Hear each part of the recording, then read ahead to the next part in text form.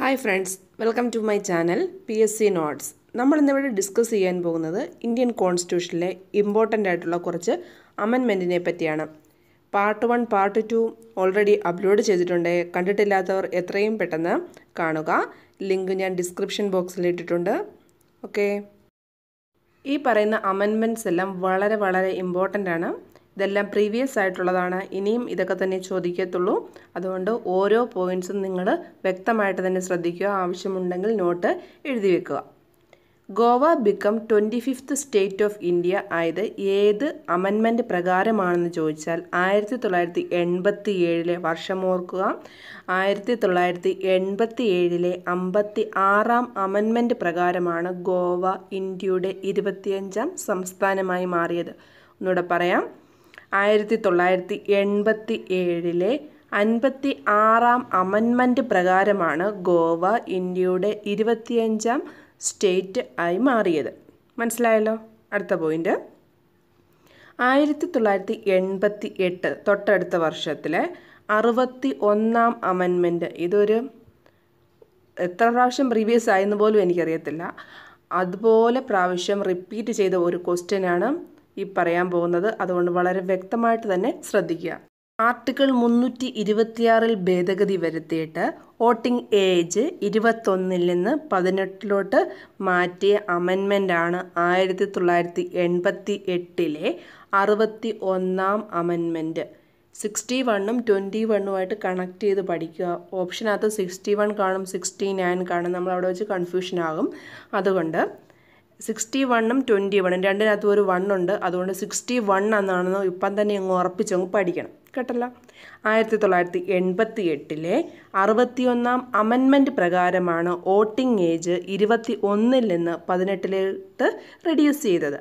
അതുപോലെ തന്നെ ആർട്ടിക്കിൾ 326 ഏതിനെ പറ്റിയാണെന്ന് ഞാൻ ഓൾറെഡി പറഞ്ഞിട്ടുണ്ട്. ഇലക്ഷൻ കമ്മീഷനെ പറ്റി പ്രതിപാദിക്കുന്നതാണ് ആർട്ടിക്കിൾ 326. അതിനകത്ത് അമെൻമെൻറ്റ് വരുത്തിയിട്ടാണ് 21 വയസ്സിൽ നിന്ന് 18 ഏജ് റെഡ്യൂസ് ചെയ്തത്. അതുപോലെ തന്നെ അമെൻമെൻറ്റ് നടന്ന വർഷം 1988 വളരെ ഇമ്പോർട്ടൻ്റ് ആണ്. 61ാം അമെൻമെൻറ്റ് പ്രകാരമാണ്. ഞാൻ പറയണ്ടല്ലോ, രണ്ടെണ്ണം പറഞ്ഞു. 56th, അതായത് Goa become the 25th state of India. And 1988 61th അമെൻമെൻറ്റിനകത്ത് പറഞ്ഞിരിക്കുന്നത് voting age reduced from 21 to 18 and അമെൻമെൻറ്റഡ് in the article 326. Okay, അടുത്തത് 1991 അതും വളരെ ഇമ്പോർട്ടൻ്റ് ആണ്. 69ാം ഭരണഘടന ഭേദഗതി പ്രകാരമാണ് Delhi become the national capital of India. ഏത് അമെൻമെൻറ്റ് പ്രകാരമാണ് ഡൽഹിക്ക് നമ്മുടെ നാഷണൽ ക്യാപിറ്റൽ എന്നുള്ള പദവി ലഭിച്ചതെന്ന് ചോദിച്ചാൽ 1991 വർഷം ഇമ്പോർട്ടൻ്റ് ആണ്. 69ാം അമെൻമെൻറ്റ് പ്രകാരമാണ് ഡൽഹിക്ക് നാഷണൽ ക്യാപിറ്റൽ ഓഫ് ഇന്ത്യ എന്ന പദവി ലഭിച്ചത്.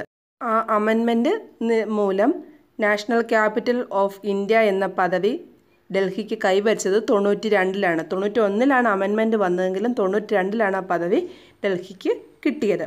അടുത്ത അമെൻമെൻ്റ് എന്ന് പറഞ്ഞത് 92 71th അമെൻമെൻറ്റ്. ഏതാണ്? 92 71ാം അമെൻമെൻറ്റ് പ്രകാരമാണ് 8ാമത്തെ ഷെഡ്യൂളിൽ, അത് എല്ലാവർക്കും അറിയാം. 8ാമത്തെ ഷെഡ്യൂൾ എന്തിനെ പറ്റി പ്രതിപാദിക്കുമെന്ന് കഴിഞ്ഞ ക്ലാസ്സിലൊക്കെ ഞാൻ പറഞ്ഞിട്ടുള്ളതാണ്. ലാംഗ്വേജിനെ പറ്റി പ്രതിപാദിക്കുന്നതാണ് 8ാമത്തെ ഷെഡ്യൂൾ. 92 ഇമ്പോർട്ടൻ്റ് ആണ്. പല പ്രാവശ്യം പ്രീവിയസ് ആയിട്ടുള്ളതാണ്, ശ്രദ്ധിക്കുക. 92 71ാമത്തെ അമെൻമെൻറ്റ് പ്രകാരമാണ് 3 ലാംഗ്വേജസിനെ ഇന്ത്യൻ കോൺസ്റ്റിറ്റ്യൂഷനിലെ 8ാമത്തെ ഷെഡ്യൂളിൽ ആഡ് ചെയ്തത്. ഏതൊക്കെ ലാംഗ്വേജ് എന്ന് ഓർക്കുക? കൊങ്കിണി, മണിപ്പൂരി ആൻഡ് നേപ്പാളി. ഏതൊക്കെയാണ്? കൊങ്കിണി, മണിപ്പൂരി ആൻഡ് നേപ്പാളി. ഏത് ഷെഡ്യൂളിലാണ് അമെൻമെൻറ്റ് സംഭവിച്ചത്? 8ാമത്തെ ഷെഡ്യൂളിൽ അമെൻമെൻറ്റ് സംഭവിച്ചത്. ഏത് അമെൻമെൻ്റ് ആണെന്ന് ചോദിച്ചാൽ 71ാമത്തെ അമെൻമെൻ്റാണ്. വർഷം ചോദിച്ചാൽ 92. 92 71ാം അമെൻമെൻറ്റ് പ്രകാരമാണ് കൊങ്കിണി, മണിപ്പൂരി ആൻഡ് നേപ്പാളി ലാംഗ്വേജസിനെ 8ാമത്തെ ഷെഡ്യൂളിലെ കോൺസ്റ്റിറ്റ്യൂഷനിൽ ആഡ് ചെയ്തത്. വളരെ ഇമ്പോർട്ടൻ്റ് ആണ്. തെറ്റിപ്പോകരുത്. തെറ്റിപ്പോകാതെ റിപ്പീറ്റ് ചെയ്ത് തന്നെ പഠിച്ചോളുക. അടുത്ത നമ്മൾ നോക്കാൻ പോകുന്നത് 84ാമത്തെ അമെൻമെൻറ്റിനകത്ത് എന്തൊക്കെ കാര്യങ്ങളാണ് വന്നേക്കുന്നതെന്നാണ്.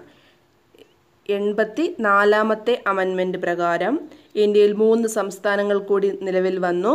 ഛത്തീസ്ഗഡ്, ഉത്തരാഖണ്ഡ്, ജാർഖണ്ഡ്. ആദ്യം നിലവിൽ വന്നത് ഛത്തീസ്ഗഡാണ്, പിന്നാണ് ഉത്തരാഖണ്ഡ് നിലവിൽ വന്നത്, പിന്നെ ജാർഖണ്ഡ്. പിന്നെ ഒരു ഇതുകൂടുണ്ട്, 84ാം അമെൻമെൻറ്റ് പ്രകാരമാണ് ഈ 3 സംസ്ഥാനങ്ങൾ വന്നതുകൂടെ ഓർക്കണം. 84ാമത്തെ അമെൻമെൻറ്റ് പ്രകാരമാണ് 3 സംസ്ഥാനങ്ങൾ ഇന്ത്യൻ കോൺസ്റ്റിറ്റ്യൂഷനിൽ ആഡ് ചെയ്തത്. അതോടൊപ്പം ഈ സംസ്ഥാനങ്ങൾ നിലവിൽ വന്നു. നിലവിൽ വന്ന ഡേറ്റാണ് ഈ പറയുന്നത്. 2000 നവംബർ 1 ഛത്തീസ്ഗഡ്. ഇത് 3 നവംബർ മാസത്തിലാണ്. അതുപോലെ തന്നെ 2000 വർഷത്തിലാണ്. 2000 നവംബർ 1 ഛത്തീസ്ഗഡ് നിലവിൽ വന്നു. 2000 നവംബർ 9 ഉത്തരാഖണ്ഡ് നിലവിൽ വന്നു. നവംബർ 15 ജാർഖണ്ഡ് നിലവിൽ വന്നു. ആദ്യം നിലവിൽ വന്നത് ഛത്തീസ്ഗഡ്, രണ്ടാമത് നിലവിൽ വന്നത് ഉത്തരാഖണ്ഡ്, അതുപോലെ തന്നെ മൂന്നാമത് നിലവിൽ വന്നത് നവംബർ 15 നിലവിൽ വന്ന ജാർഖണ്ഡ്. ഇതിൻ്റെ ഡേറ്റ് ചോദിച്ചതായിട്ട് ഞാൻ ഓർക്കുന്നുണ്ട് പ്രീവിയസ് ആയിട്ട്. ഇമ്പോർട്ടൻ്റ് ആണ്. November 1 Chhattisgarh, November 9 Uttarakhand, November 15 Jharkhand. November 1 Chhattisgarh ഇപ്പോൾ തന്നെ പഠിക്കണേ. November 1 Chhattisgarh, November 9 Uttarakhand, November 15 Jharkhand. അതുപോലെ തന്നെ 84ാം അമെൻമെൻറ്റ് അമെൻമെൻറ്റ് പ്രകാരമാണ് 2026 വരെ, വർഷം ഓർക്കുക, 2026 വരെ ലോക്സഭാ മണ്ഡലങ്ങളുടെയും സംസ്ഥാന അസംബ്ലി മണ്ഡലങ്ങളുടെയും എണ്ണം ഇപ്പോഴത്തെ നിലയിൽ തന്നെ തുടരാൻ നിഷ്കർഷിച്ചത്. 2026 വരെ ലോക്സഭാ മണ്ഡലങ്ങളുടെയും സംസ്ഥാന അസംബ്ലി മണ്ഡലങ്ങളുടെയും എണ്ണം ഇപ്പോഴത്തെ നിലയിൽ തന്നെ തുടരാൻ നിഷ്കർഷിച്ചത് 84ാം അമെൻമെൻറ്റ് പ്രകാരമാണെന്ന് ഇതുമായിട്ട് കണക്ട് ചെയ്ത് ഓർത്ത് വെക്കുക. കൂടുതൽ കാര്യങ്ങൾ പറയാത്തത് എല്ലാം കൂടെ നമുക്ക് കൺഫ്യൂഷനായി പോവും. ഡേ ബൈ ഡേ ആയിട്ട് പഠിച്ചു കഴിഞ്ഞാൽ നമുക്കെല്ലാം ഓർമ്മയിൽ നിൽക്കുകയും ചെയ്യും. എക്സാമിന് നല്ലതായിട്ട് മാർക്ക് വാങ്ങാൻ പറ്റുകയും ചെയ്യും. Okay, thank you for watching.